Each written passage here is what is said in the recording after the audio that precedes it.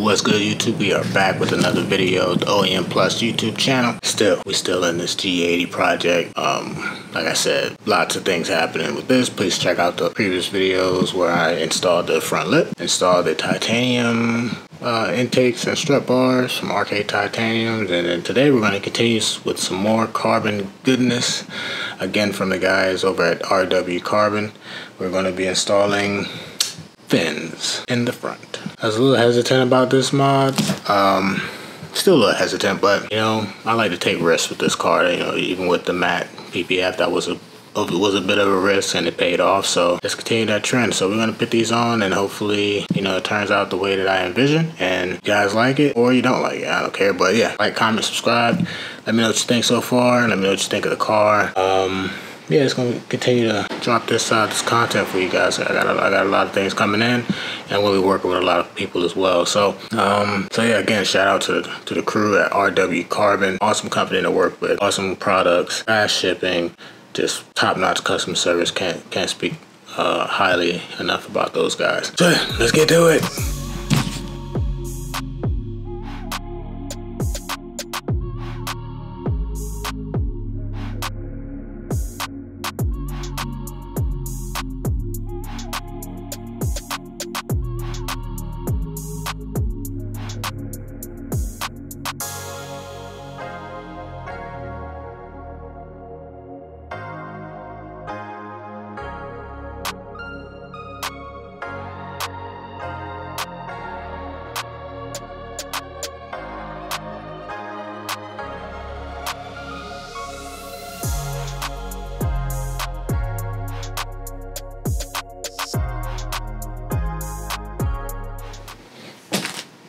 Alright, so here they are, pretty straightforward.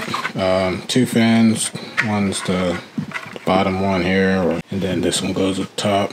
Already pre-installed with tape, good.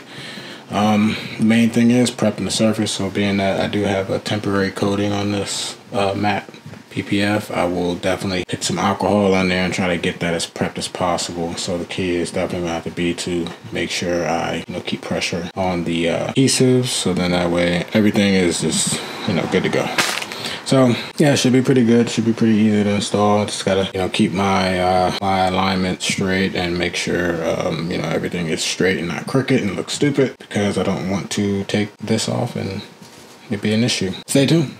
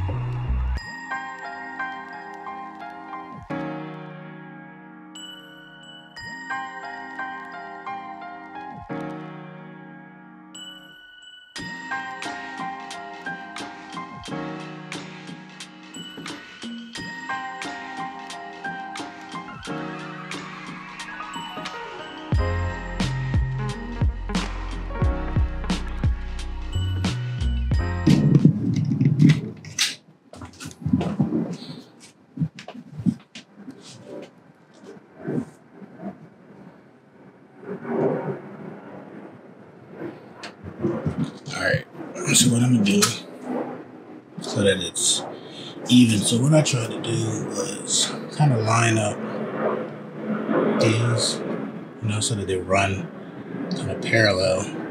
So it picks up that line there. So, because this lines up right with the here, and you just kind of put it at the corner here. So it's like boom at the corner. Then it pretty much lines up. So this is easy to gauge. The hard part is trying to figure out how to have this this one up here set to where it's not like out of place. So I lined it up with this fin and that fin, kind of following the same angle. And so what I'm gonna do is measure the distance between here and here so that I can see, so that it's similar on the other side. So yeah, that's pretty much it.